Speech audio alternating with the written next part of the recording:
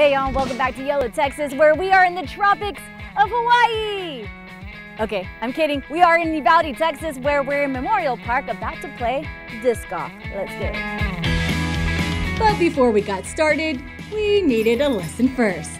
Britt, thank you so much for having us out here. We are in Memorial Park for the first time. We've been to Uvalde plenty, but this is our first time being out here, and we heard that disc golf is become very popular, and I've done it a couple of times, but I hear you're the man to talk to as far as getting some key points and actually being successful out on the golf course. Well, I don't know how successful you're going to be, but they say it's like starting a lawnmower.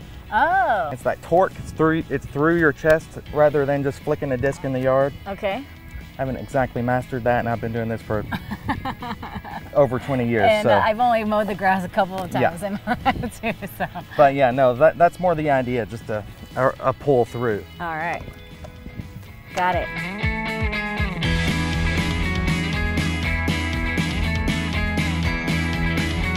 Yay, did it! Memorial Park is also Uvalde's main attraction for family outings, fitted with a playground, skate park, walking trails, and resting areas with plenty of shade for a picnic. You know, one of the things I love about Uvalde is that there's never a shortage of outdoor activities, and since we got warmed up on the disc golf course, we're gonna drop the disc and we're gonna golf on the course.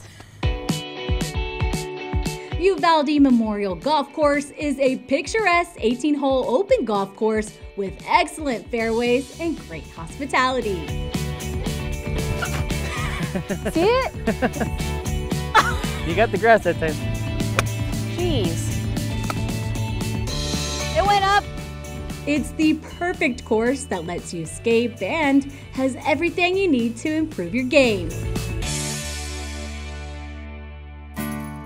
Now, you won't get the whole Uvalde experience without a trip to El Progreso Memorial Library. This library isn't your usual study with books and novels. There's more to the narrative than what meets the eye. Oh, it's a great story.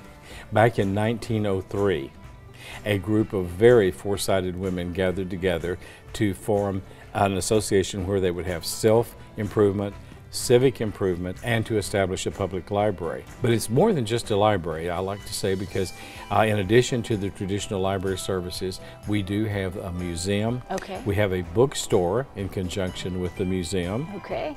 We have a local history room, an 11-county archival deposit. Wow. So we are, I like to say, a civic and cultural center. We've got resources of all kinds and materials, the building. It's a unique treasure in Uvalde.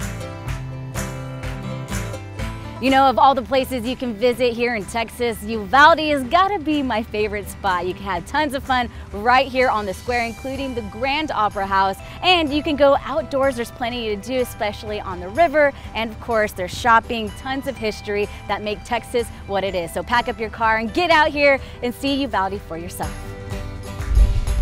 For detailed information on all the places we visited today, go to visituvalde.com.